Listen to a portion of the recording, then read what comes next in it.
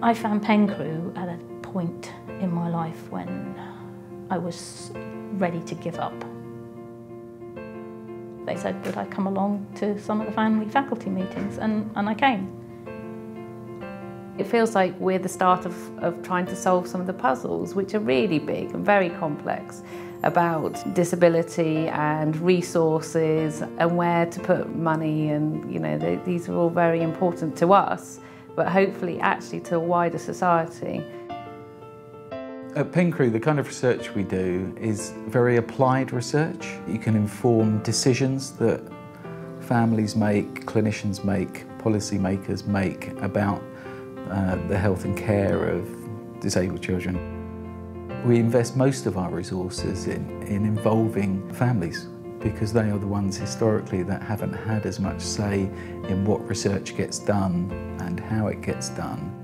There's a saying called a rising tide lifts all the boats, and if you can improve things for one group of children, then you actually raise the abilities of every child.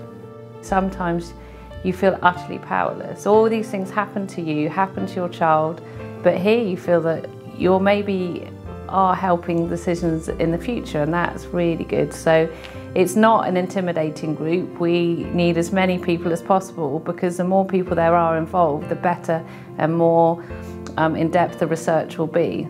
The support from Cerebra is what enables us to do what we do in the way that we do it. It provides a level of core support for the unit, which enables us to invest time in building relationships with families over a long period, sustained period of time. And it's been such a learning journey that we've been on, working in partnership with families locally. When you go out and you see other people who are not coping, who don't have the knowledge or the tools, and who don't know how to find the knowledge or the tools to cope, you feel like, I wish I could just drag you along. I wish I could make more people know about what you can get out of it, and what you can give to it, that they can share their perspective. They've all got experience on different aspects, and the more parents you can get to come in, the more perspectives you can get on those neurological challenges.